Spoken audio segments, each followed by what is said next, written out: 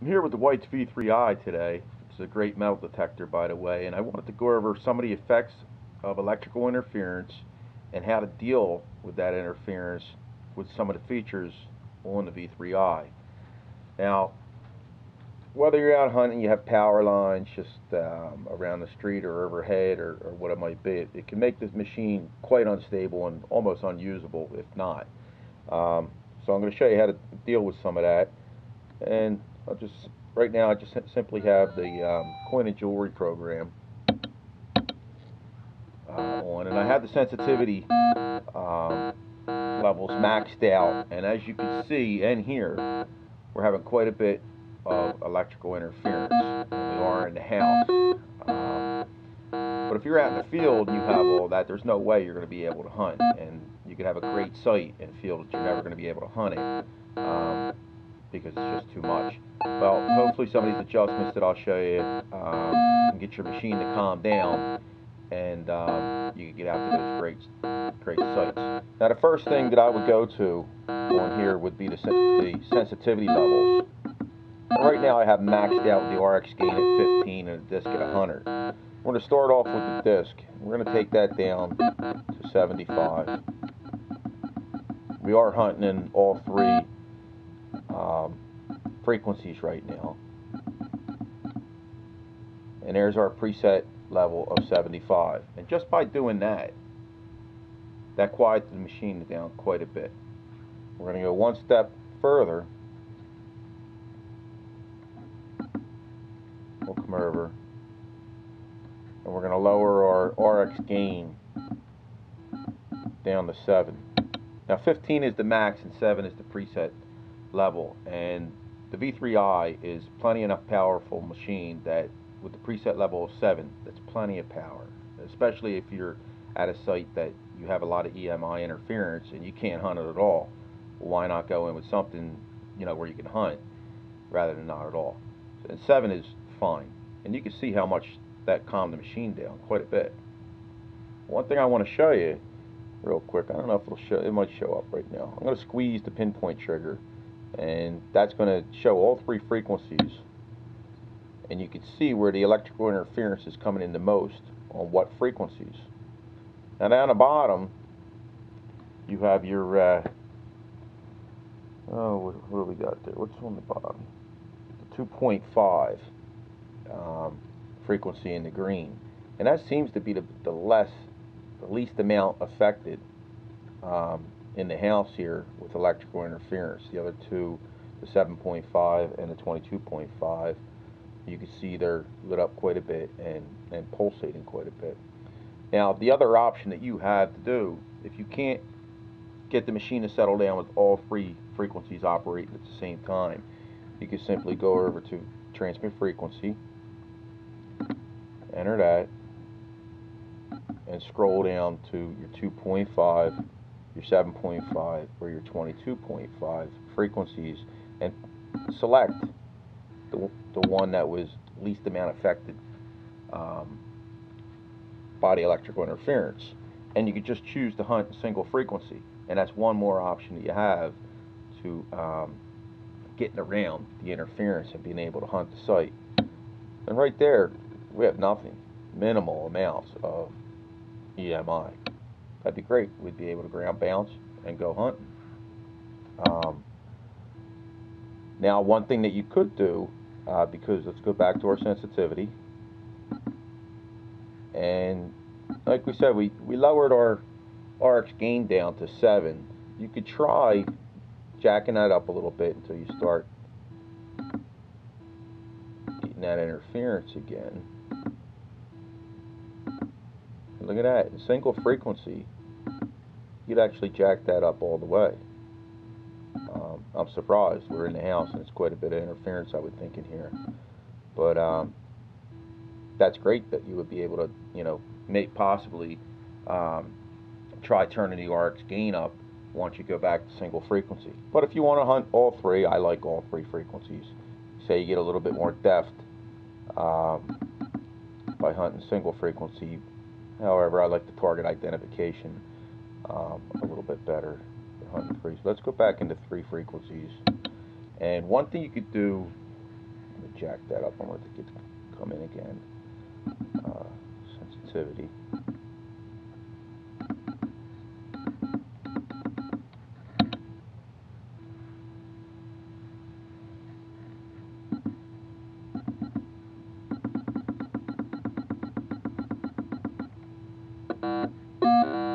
Okay. And you can see, here we are again. You're getting all that electrical interference. So one thing I wanted to go over real quick was you also have the option of going back in the transmit frequency. And you have all three frequencies running now. Over here far to the right, you have the offset option. And what you could do there is you can go in, I always do the negative numbers first, and we have a little bit of interference. Let's see what happens if we drop that down one. Sometimes it gets better, sometimes it gets worse. And what you want to do is you want to select the one where you're getting the least amount of interference, 5 being the max on down and up. And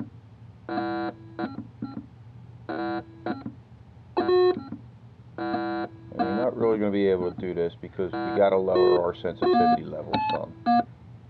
Let's go back over here. Go into sensitivity. We're going to knock this down to 12, and we're going to go over to our disc and we're going to lower that down to 80.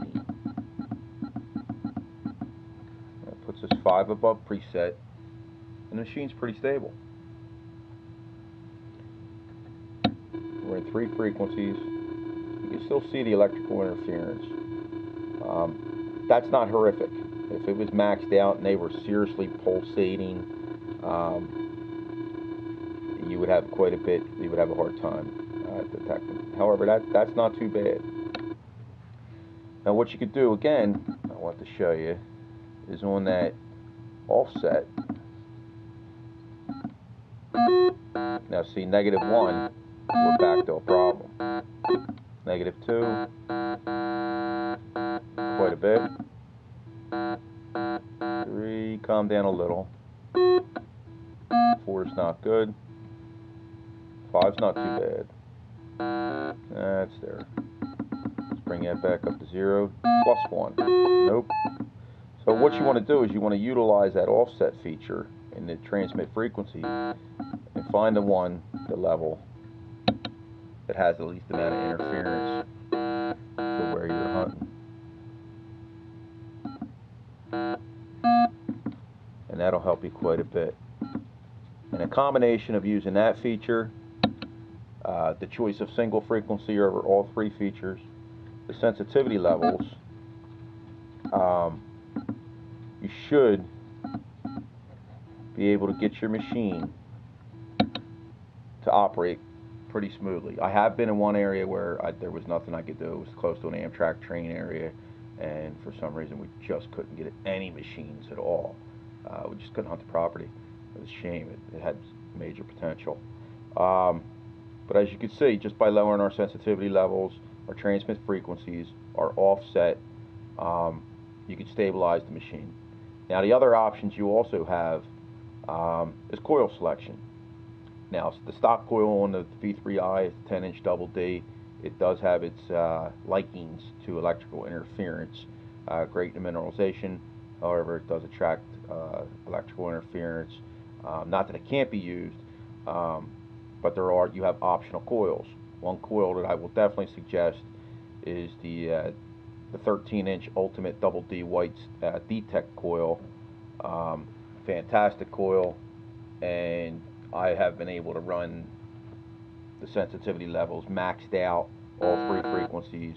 Very stable coil, great depth, great target separation, great combination and option for the V3i.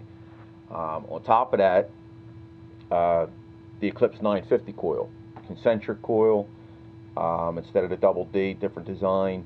However, it will help you out with the effects of electrical interference quite a bit. Also, I highly suggest the coil for hunting the beaches and things of that nature. Great coil also. You do have the 4x6 and the 6x10 double D coils that are also available to to use on that, and they will probably still help you out to some extent. However, these coils here, the 13-inch and the 950 coil, should easily do the job for you. I definitely suggest them.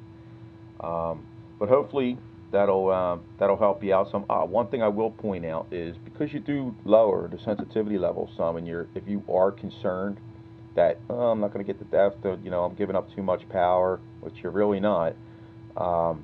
What you could do is you could choose to go into the main menu screen, go over to sensitivity, enter it, and you could elect TX boost.